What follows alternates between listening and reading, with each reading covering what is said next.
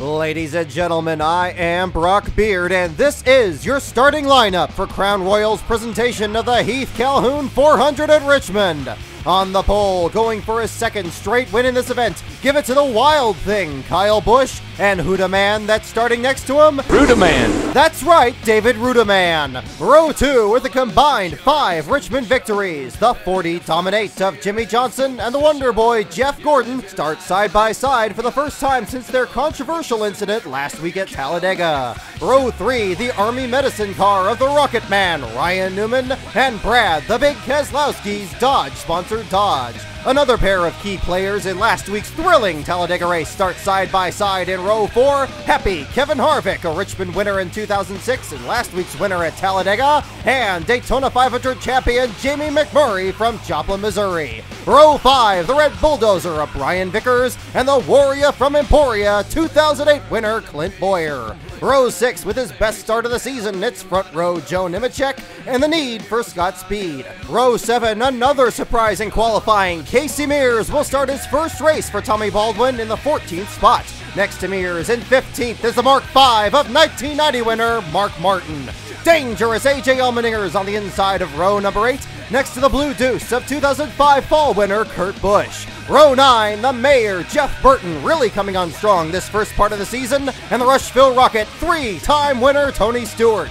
Row 10, the Destroyer Juan Pablo Montoya, and the Tasmanian Devil Marcus Ambrose. Row 11, mighty Matt Kenseth in car 17, and the Budweiser number 9 of Casey Kane carries Darrell Waltrip's championship paint job from 1985. Row 12, sliced bread himself Joey Logano, and the master of disguise Elliott Sadler. Row 13, fan favorite Dale Earnhardt Jr., another 3-time winner, and his former teammate, the New Jersey Fury Martin Truex Jr. Row 14, sideways Sam Hornish Jr., 6th and 8th in his last 2 Richmond starts, and it's green, it's mean, it's the Scott's Easy Seed Machine, the 99 of Concrete, Carl Edwards.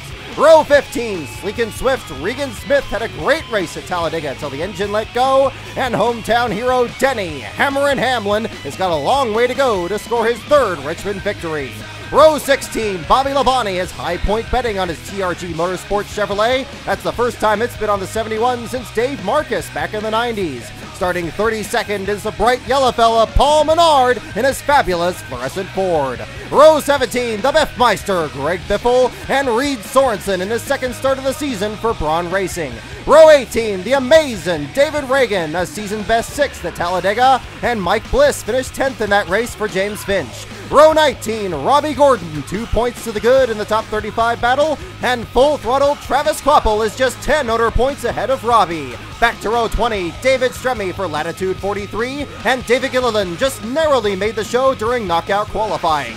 Row 21, take a look cause Terry Cook is in his first race since Phoenix, and the Ford Tortoise of rookie Kevin Conway.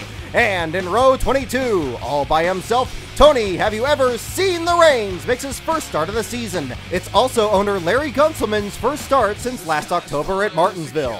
3 cars missed the show this week, and 2 of them were the Texas Twister, Michael McDowell, and the Buckeye Bullet, Dave Blaney. This marks the first time that both Prism Motorsports cars have failed to make a race this season. Mad Max Pappas also missed the show when he nearly grazed the Turn 1 wall during his first qualifying lap. And ladies and gentlemen, there's your field for the Crown Royal Heath Calhoun 400 at Richmond.